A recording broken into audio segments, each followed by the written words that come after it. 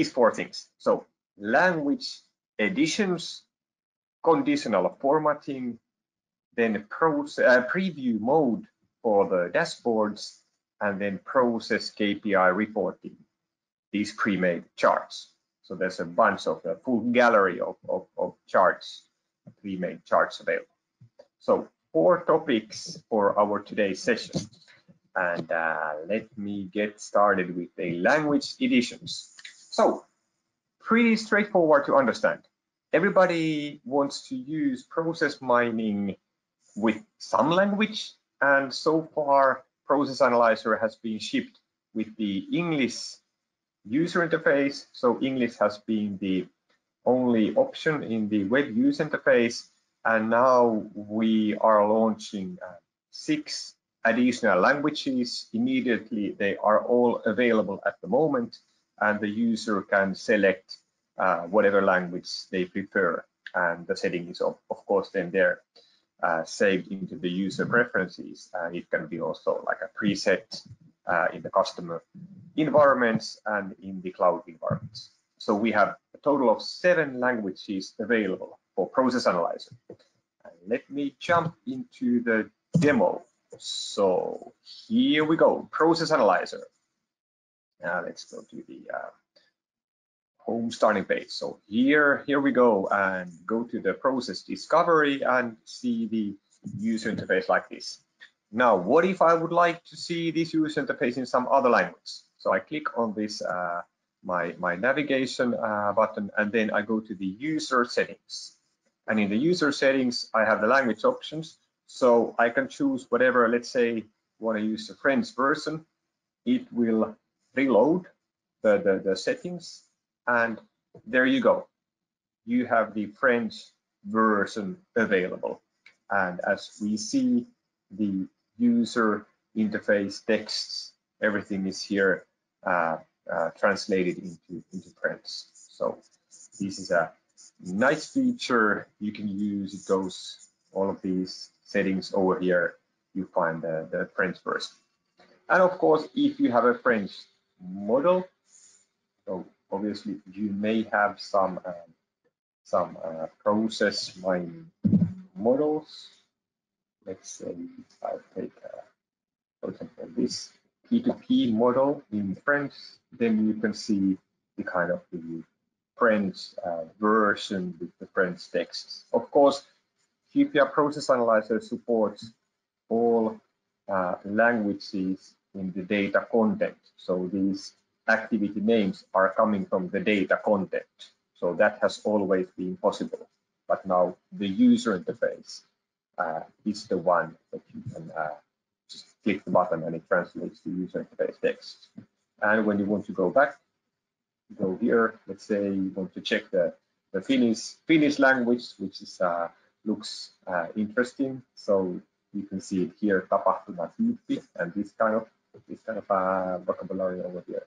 And then let's go to take the P2P case.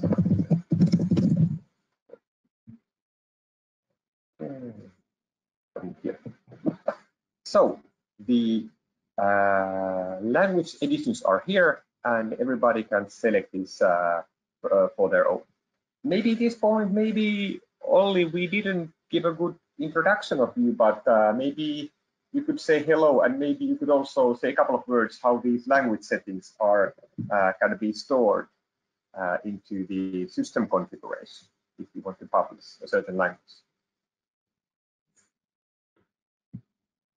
Yes. So welcome to the webinar on my behalf as well. So yes, I'm excited of this new language support feature. So, well, out of the box, you don't need to configure anything. You can just choose the language and it works. But when you're taking that functionality into use, you might want to set the default language. So the most commonly used language is recommended set that as a default language. So then users get it get the right language then automatically. So, but you can find more information from the wiki how to set up that, tweak also this functionality to get everything out of it. Yeah. So you go to the wiki environment and search for the language edition. So that's the way how you can set up your preferred languages so that everybody is happy with what they get. Thanks, Olli. Okay, these was the language editions. Then let's move forward. Conditional formatting. So conditional formatting is now available for all the chart components, so all the tables we see over here, and there's a lot of possibilities that you can do. Here you see 2 examples of conditional formatting, and the settings are available for the background color.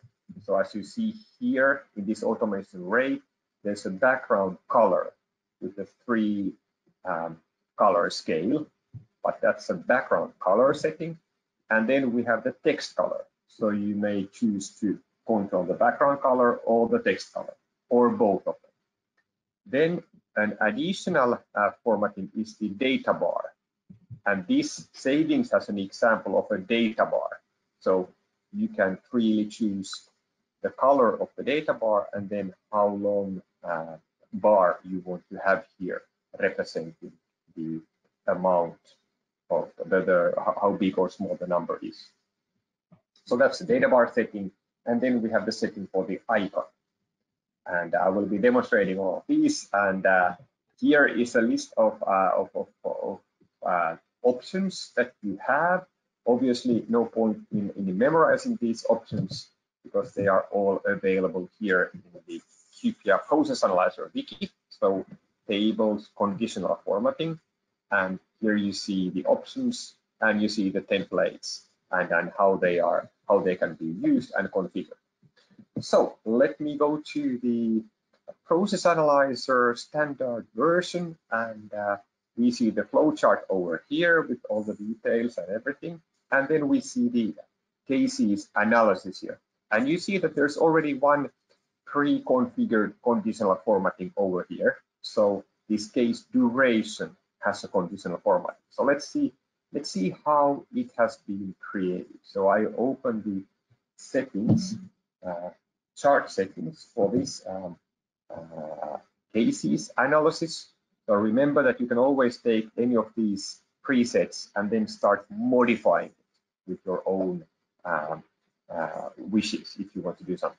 So we go to the columns and we search for the case duration. And here we see that there's table conditional formatting that is now controlling the background color. So that is the reason why the background is showing grades of yellow. And the controlling code is here.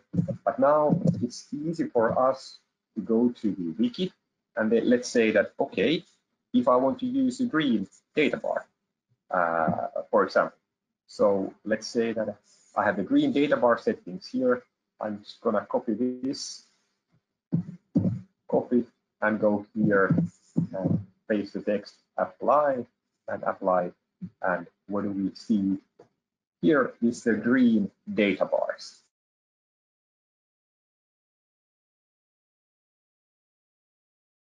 So now the green data bar is showing the bigger data bar, the more days the duration takes in this case. So the case duration is longer. So the 218 days compared to the 79 days over here. And what did I do is that I just changed the table conditional formatting field of this case duration column. So now it's showing the data bar ranging from the 0 to the maximum duration in the model. And it also has a dynamic color setting. So it could be a fixed color, but in this case, it's a dynamic color between the dark and light green. And the fun doesn't stop here. You can choose whatever colors you want. And you can take like the scales. So this is now controlling the background color. And then in a similar way, you can control the text color. Let's say here's an example that is controlling the text color, and it's based on a comparison whether the duration is longer or higher than something. So let's take this example and let's make our own rule and say that if the duration is less than, let's say, 80, then the color should be different. So now looking at the results, we see that if it's less than 80 days, we have the red color, and otherwise we have the green color. And this is now in the text color, but it could be in the background as well. So this is an example of how to create the text color changes, but also how to create the sort of traffic light kind of functionality where you have a certain limits that you want to use for the conditional format. Okay, that was it. And then here we have a red, white, green color scaling for the background. So we can also experiment with that option. So let's go to the ProcessAnalyzer and take the duration. And let's take this one. And let's use something like a 100 over there and see the effect. So now we have the effect of seeing some high values with the green and some low values with the red color. And then the intermediate colors here are kind of closer to the white color. Okay, and then finally, if you really want to start playing and making beautiful reports and analysis, you have almost unlimited amount of icons available. So you can use an icon to represent, to communicate this, to further communicate the actual values. So what I mean by that is that we take the case duration, let's go to the formatting, and let's use the icon sentiment satisfied and dissatisfied. And let's say that the 100 days is the break where you are either satisfied or not. And then let's see what kind of icon we are using here. And it shows the happy face, smiling happy face with the green, or the sort of the unhappy face with red. And these icons come from this icon gallery, which is over here, material icons. So you can use it Android, iOS, web, wherever.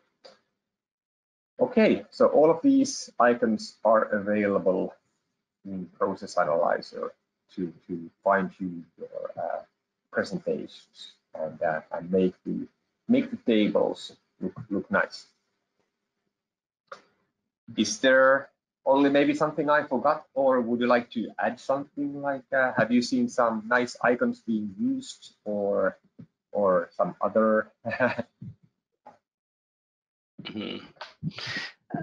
Yeah, this is also excellent functionality. So as we know, tables are very good way to efficient way to show data, but on the other hand, they are not usually not very exciting. But this functionality really makes also the tables exciting representations, and I'm especially happy because this functionality is something that is very familiar from, for example, Excel and from many BI tools. But all right, now there is a process mining tool that also has this similar functionality, as powerful as BI tools have.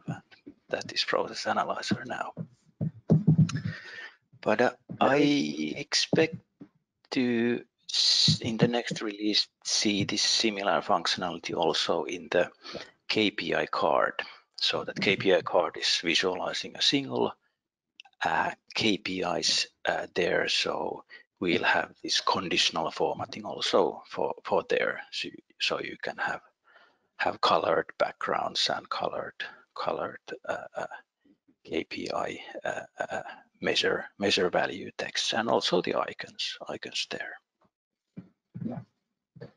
Yes, definitely. So so we will be taking this into further use, and then as you said, tables are great for presenting a lot of information, but now when you want to make it easy for the humans to see the the good and bad behaving areas and the differences in the data, you can use conditional formatting. And we were playing with the case duration, but of course, like there's already a couple of other dimensions.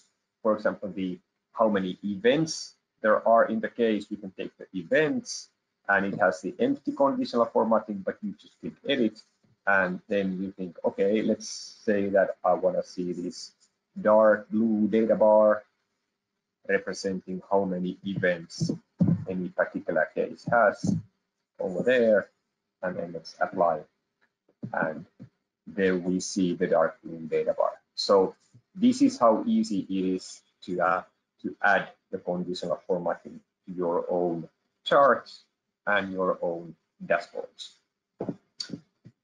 Yes, very good. Let's move forward. And if you have any questions, please feel free to write to the chat box of this go to webinar. We will be addressing those after the sort of the official part is over. Okay, let's go forward to the preview mode for dashboards. Okay, this is a very straightforward feature, and we have added this functionality to help the ad hoc usage of ready-made dashboards. So the point is, ProcessAnalyzer is very, very flexible tool. Somebody can create a dashboard for a large organization, and then there will maybe 100 users using the dashboard. So now we have added the preview mode to help using that dashboard for ad hoc analysis, where you want to change some of the settings in the dashboard, but you don't want to really save the dashboard for the other people.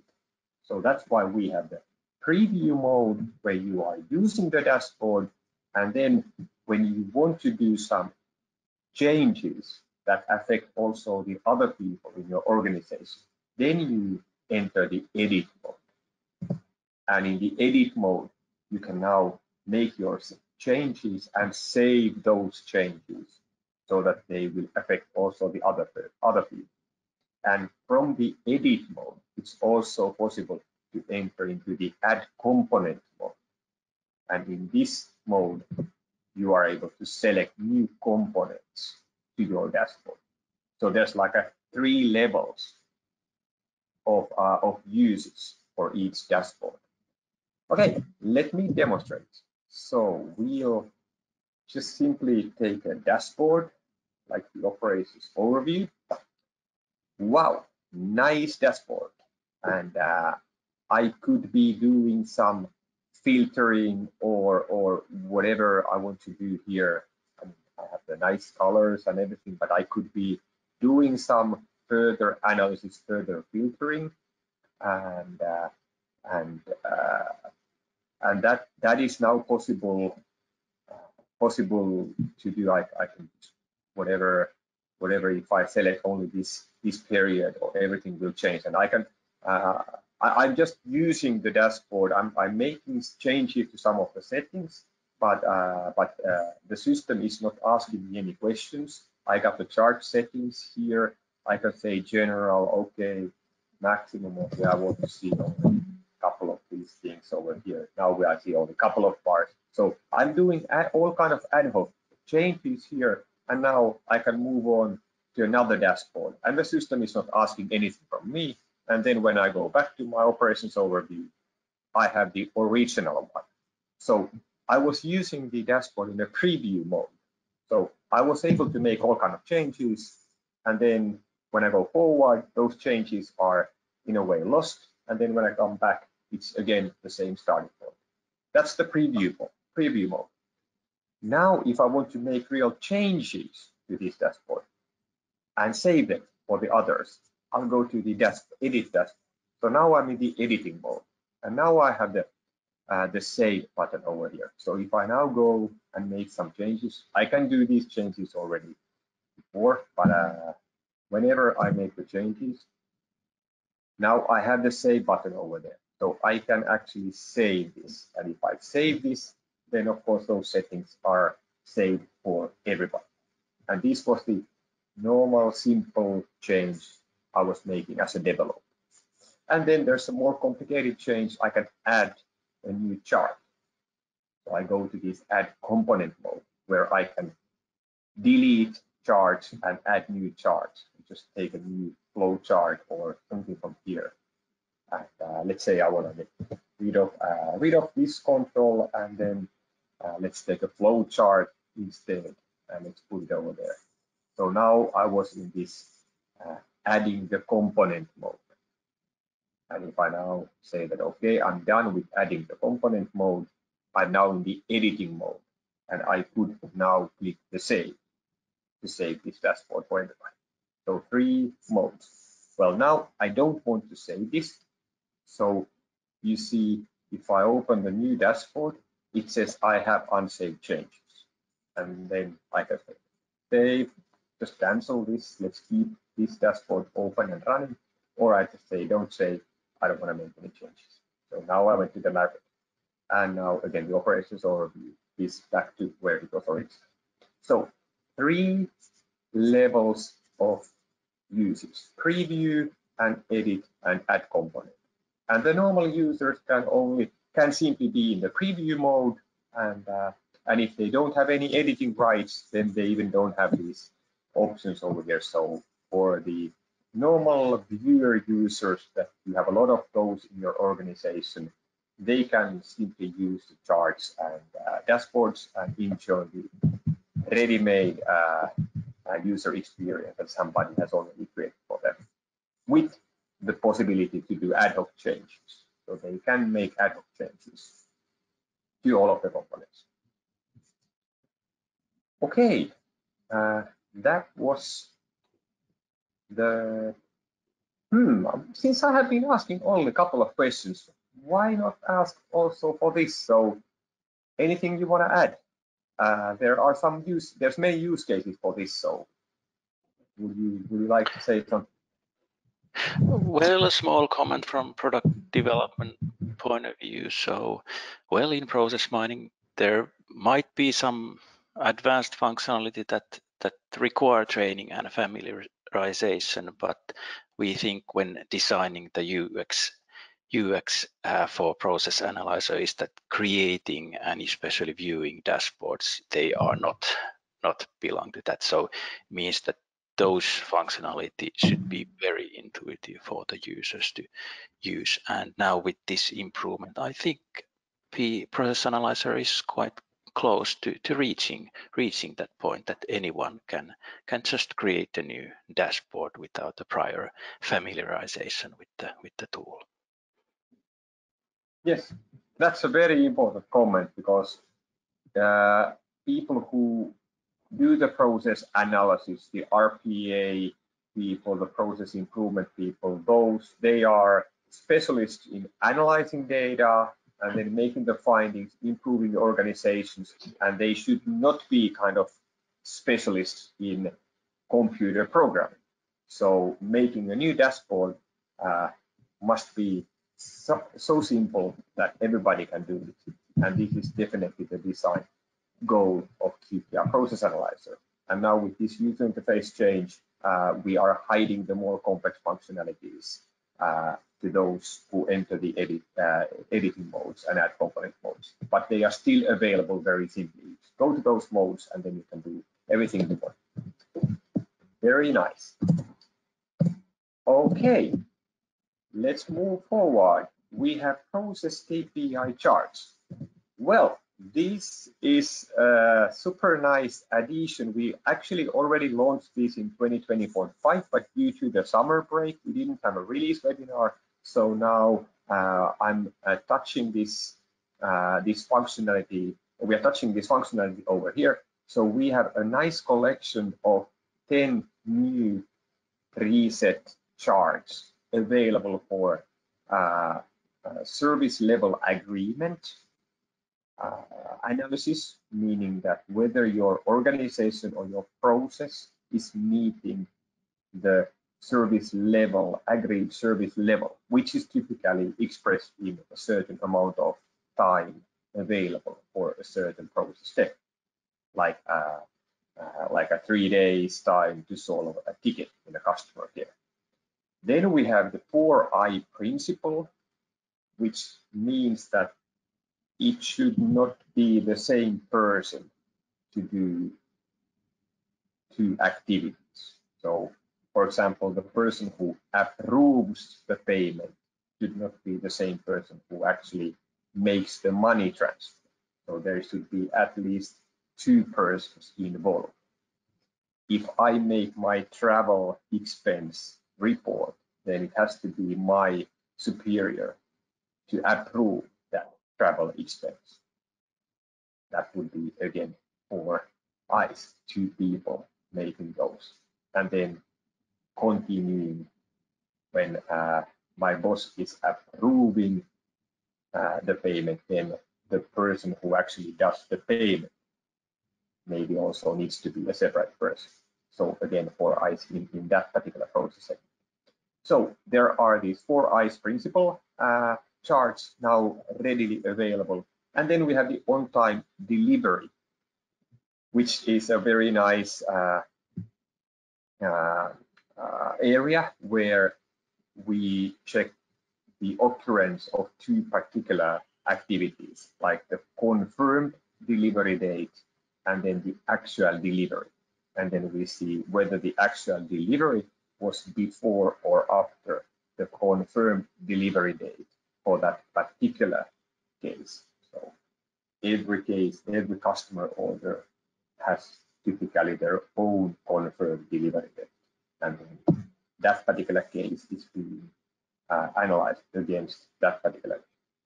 So this is roughly the area where we are, and in this release webinar, we don't have time to go through all of these, but let me show you something from the demo point of view.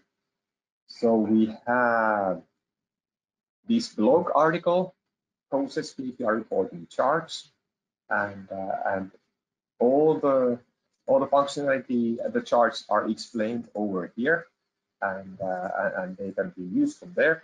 And let's see how they actually work in the normal situation. So I'm going to just simply go to the process discovery, the default view, and then let's take our settings for the chart and see this use case process KPI report. So all these charts are here, and then I can just pick whatever I want. For example, the service level agreement compliance. So let's say I have a target of 4 days from, and now I would need to say from the purchase order item is being created to a, let's say, the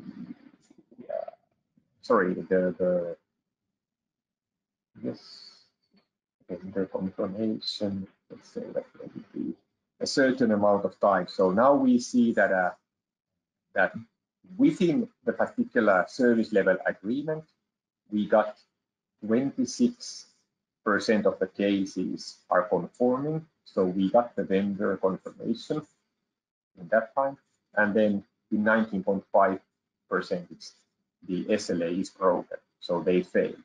And in this example, 54% of the cases don't have the vendor confirmation at all. So for example, I could select this one and say that let's exclude these cases so that I can analyze those cases where I had, and then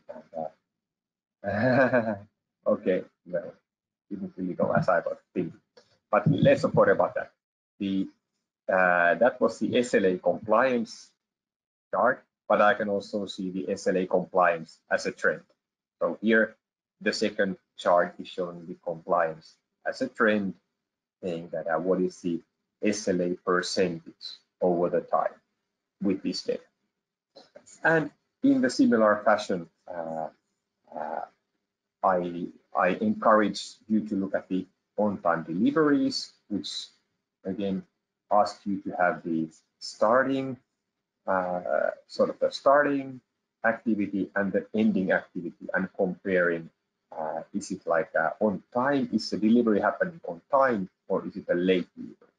And again, here we have the delivery trend, and then we have the failure histogram showing that as the failures are growing on, so which is the what kind of variations are there causing the case count to go up. So we have the histogram version for this, and then we have the add the histogram version also for the service level agreement. So let's say that if the actual duration between the events is getting higher, then how many percentage are then meeting the SLA? And in this example, with the 50 days, we start to meet the cumulative percentage of 97% are being done according to the SLA. So then you can use this histogram to select, to analyze where you potentially could set your objective. Like in this level, with the 95% of the cases, you will be doing in 33 days. Okay, and then the 4I principle, principle, trend, and the violations. So you need to set up the attribute information as well. So this was the Process Analyzer 2020.6